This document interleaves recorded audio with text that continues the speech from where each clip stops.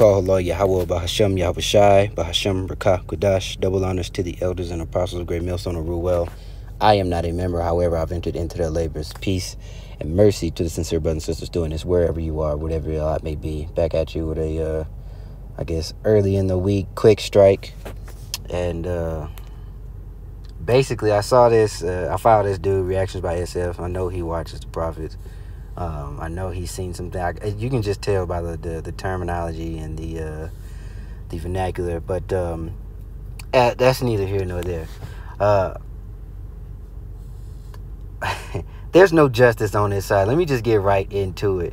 And this is really a thing of, and this is not, I'm not talking about him at all. This is just a backdrop. Our people are still leaning on, preparing to vote. They're still leaning on, they're still staying upon him that smote him. Right? You are trying to use this devil's system to your advantage, and it don't work like that. Now, here and there on a small level, you may be able to get over, you may be able to get a couple of dubs, to further yourself a little bit. But other than that, your justice doesn't come from here. It comes from on high. So we'll let this play. We'll get a couple precepts, and then boom, that'll be the video. Nothing too long. But I want to get straight to the point and just put that spirit out there to not trust in Egypt. Boy, out here going crazy on him still. Not too long ago, he was just showing y'all how to correctly do mathematics. Now, he trying to go toe-to-toe with Uncle Sam. And I feel like this honestly couldn't have came at a better time. Especially after the last couple weeks of y'all out here. When I say y'all, I mean the black community. Talking about how y'all don't trust hood people. There's a lot of Sambo-ass niggas letting their true color show. I remember all through school, people were like, oh, you're light-skinned, you was in the house. We can see the ones that was in the house. Y'all made that very clear. But anyway, this is what my uncle had to say. So supposedly he owes about $1 million in back taxes. He said, man, that shit is immoral to tax the descendants of slaves. You got this shit misconstrued. He continues on and says, 400 years of forced labor and never receiving any compensation for it. Now you have the gall, he meant that when he said gall. Now you have the gall to try to persecute and charge taxes to the descendants of a broken people that you are responsible for causing the breakage. In truth, then. So you see it. And now they want to hit him with the back taxes. Now, is he wrong? No. But, right,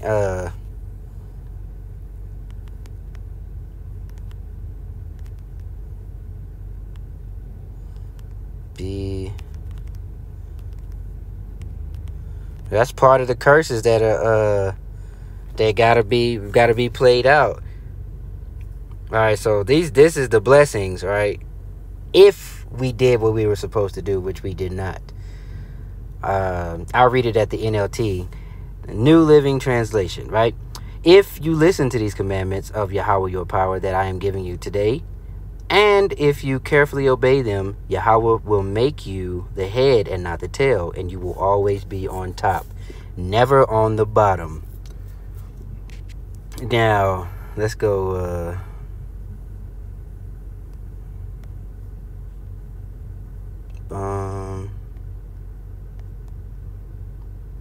28, scroll on down.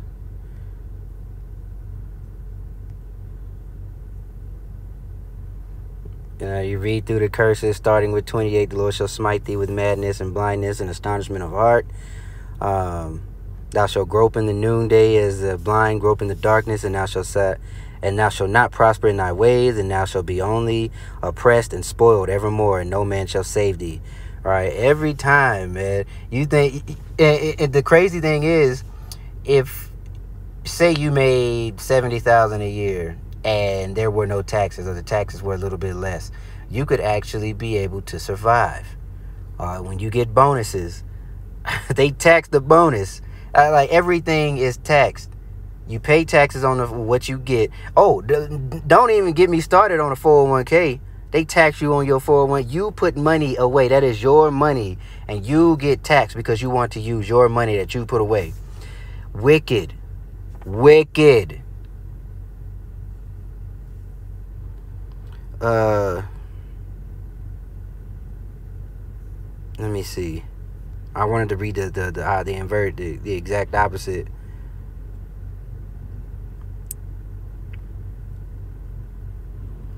The stranger that is within thee, this is 43, shall get up above thee very high, and thou shalt come down very low. He shall lend to thee, and thou shalt not lend to him. He shall be the head, and thou shalt be the tail. Right? You're not getting you're not getting over on this. This is not your rest. Rise ye and depart. God dog.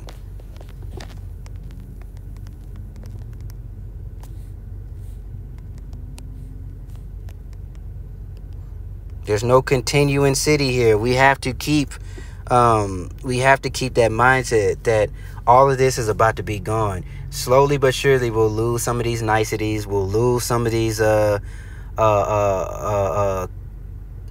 cushions that we as former Babylonians have known and have grown to love. All of that is about to be out of the window. The straight gate, we are going to be walking through the straight gate. You're going to lose some things. You're going to see people lost. Hell is going to be at our doorstep, but at the very same time, the Lord already said this had to come, so you must maintain the faith, because after that comes salvation to the elect. I pray that those of you who are listening, learning, preaching, and teaching, including myself, we are of that number. Micah 2:10, arise ye and depart, for this is not your rest, because it is polluted. It shall destroy you, even with a sword destruction. Especially when you accept this man's philosophies and you try to go about his ways. He set up these loopholes, these ambiguously written laws and statutes, and then you try to use it. If they're so ambiguously written, they can use it against you while making it work for them. You have no justice here.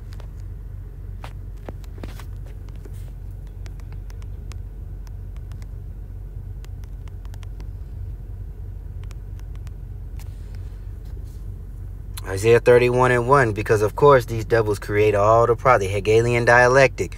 They cause the problem. They wait for the reaction. They bring the solution that they always already had, because they're the ones that brought the problem. And the foolish of our people and the heathen are going to lean on this devil. Help us. Save us. Ain't that what they were saying 4 years ago? Save us, Joe Biden. You pathetic niggas. You sicken me. I ain't gonna never forget that. I'll never forget that. Folks calling on a damn devil, the same one who wanted to put you under the jail, called you all kind of names, proverbs and bywords, and how soon people forget. Isaiah 31:1, woe to those who go down to Egypt for help, who rely on horses, who trust in the multitude of their chariots, in the great strength of their horsemen, but do not look to the Holy One of Yashar'Allah, or seek help from Yahweh. Yet he too is wise and can bring disaster. He does not take back his words. All right, so those that lack faith, and I pray if you are even feeling weak right now, pray, fast, do what you have to do. But ask the Lord for strength, and don't waver when you ask, that he may hear your cry, he may hear your plea, that the Spirit will groan and make utterances that you can't make in this finite, flawed tongue that we speak in as of now. It is written that the Holy Spirit does that. So with Yahushai's sacrifice, not only did he give us a way back to the Father, but he gave us help. He gave us grace in the midst of being behind enemy lines, of being in captivity, where you continuously are forced to go off. You have no way of not going off. So grace is needed. Faith is needed. I believe that's all I wanted to grab. That might be everything that we need to say right here. This is not your rest. You get no victory here. You get no justice here. So stop looking for it and look on high. And we'll end it out. Can't type. Proverbs 18:10. I'll just go to it within the app. And it really internalize this. Think on this tonight, or whenever you happen to, I pray someone sees it. Whenever you happen to see this, think on this, meditate on this. I know I will, because you know the name Yahweh, which means he is or he exists. Bahashem, in the name of Yahweh Shai, whom you ignorantly refer to as Jesus. His name is he saves, or he's the deliverer.